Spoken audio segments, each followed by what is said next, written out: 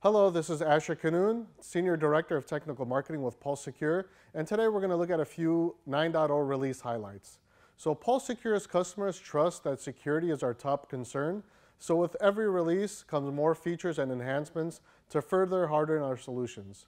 Let's take a look at a few security highlights across Connect Secure, Policy Secure, and our mobile and desktop client. All right, the two security features that I want to highlight are threat-aware firewall integration that really has to do with the policy secure side, and also the remote session federation across firewall. So let's look at the first one. So when we have a firewall that's protecting a resource, one of the things, this is any resource, one of the things that we want to make sure is that any device that's accessing this resource, we're aware of it. So in this case, we have some laptops, we have some mobile devices. Here's Policy Secure. So as these devices are accessing this resource, the firewall is looking at anomalies that may be happening. There might be things around vulnerabilities. There's a lot of different ways that the firewall might see what's going on. In this case, if we're talking about Palo Alto Networks firewall, it might be wildfire is running, and it detects that this mobile device that's connected on the wireless side, or this laptop that might be in a docking station connected through a wired interface, might be doing something. So as they detect this anomalous behavior, the firewall will actually send information back to Policy Secure, which is really the central decision point at this time. And then Policy Secure can make a decision on how to react. It could be something it simply just logs. It could be something that it enforces. So the few mechanisms of enforcing can be, it can put this device in a remediation VLAN.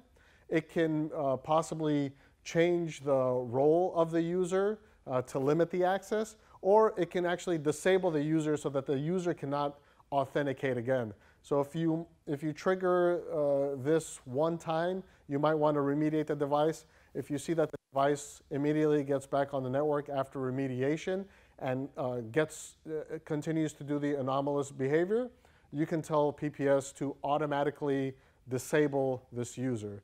Again, this is great for security, but it's also automated. The firewall detects it and Policy Secure reacts. The next thing we're going to look at is remote session federation across a firewall. So in this case, we're going to look at PCS sitting on the edge, and now these same end users are outside. So these same users on a mobile device or on a laptop are connected through VPN.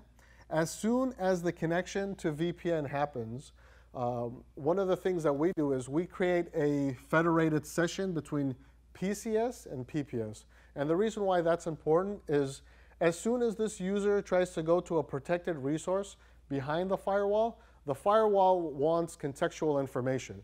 It wants to know who the user is, what group are they in, what the device compliant state is, what the device type is. There's a lot of things related to role-based access control that the firewall wants to know.